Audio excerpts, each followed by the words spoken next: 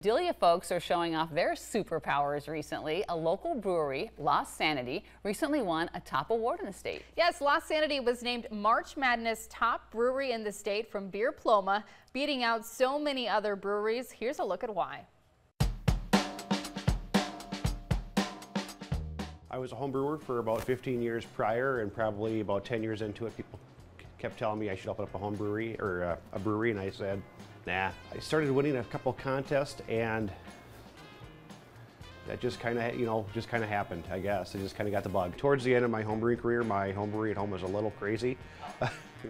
Kind of part of the theme here. It was more or less a scaled down version of what we have in the back now. This right now is full of responsibly lager.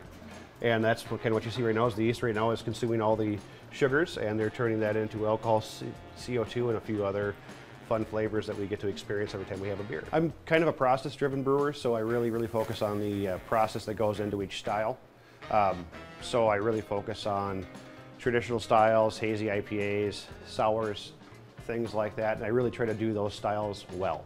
Typically, most folks are either going to go for our lighter beer, which right now is our responsibly, or the full pulp, which is our flagship hazy IPA.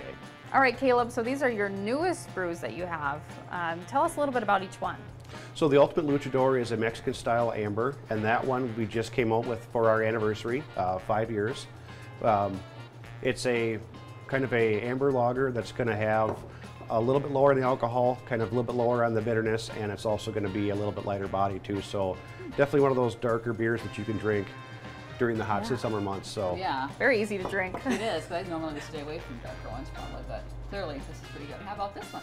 So that is our Dragon Chaser, which our Dragon Chaser is a ever rotating hop hazy IPA. So kind of the fun thing we get to do with that is every single batch we do rotate the hops. So it's, as of right now, it's probably on our 4th iteration of it, and it's turning out to be giving our flagship beer a run for its money as far as for production right now. That's really good. That would be a great summer beer too. I'm from Madelia, so a lot of hometown pride. So we looked at other spots, but when this spot came available, it just was kind of serendipitous. So this was an old pharmacy, so we really didn't try to change this building too much. We just tried to make it function, you know, and kind of add kind of that feel of kind of that small little hometown tap room. So the Mug Club is a exclusive club. We have 68 mugs for sale every year. People who are in the Mug Club, there's a 22-ounce glass. They get their 22-ounce glass filled at the standard price for no additional charge. We have some early releases and some prizes and just kind of some perks that go in there. We do have mug number 69, which we auction off to kind of help our disabled vets in the area. So I think this year we raised $3,700. We are currently just starting to branch out into liquor stores. We're in bars and restaurants in the area. Right now we're in about a 30-mile reach of the area, mostly stretching out towards the north and towards the east.